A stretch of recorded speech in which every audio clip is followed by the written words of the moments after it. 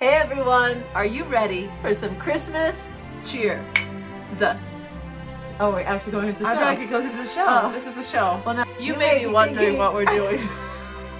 Allison said, let's not play this out, let's improv. You may be thinking it's time for Halloween, but we've got some Tricks and treats for you. some tricks or treats Well, up our because sleeve. no, there's How can no... we until these?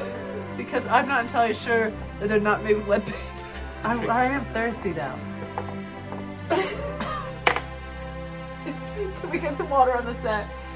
We're just wishing everyone cheer. And to start off, so we're going to do a couple of episodes in the next few weeks. Well, we don't know how many episodes, we don't know how many weeks, do we? It's a mystery. All right, let's tell you a little bit about why we're here today. we've called this meeting an intervention. So just sit down. We see you here. This is an intervention. We've been off grid for a while, and that's why this felt like a good idea. Why not start the countdown to Christmas in October? If Hallmark can do it, we can do it 3 weeks earlier. We're going to do the countdown to the Hallmark countdown to Christmas. The countdown to the countdown to the Hallmark countdown to the countdown to Christmas. And join us. And we're going to have our weather report brought to you by Alexa. Alexa, what is the temperature in where we are? I'm Alexa.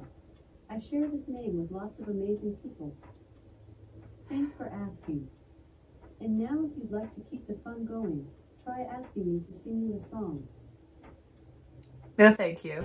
Well, we'll take a commercial break and be right back to you after a word from our sponsor. We don't have a sponsor yet, so we're going to keep going.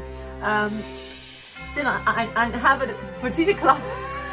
Just really want to add really quickly that we are very excited that Christmas is 78 days away.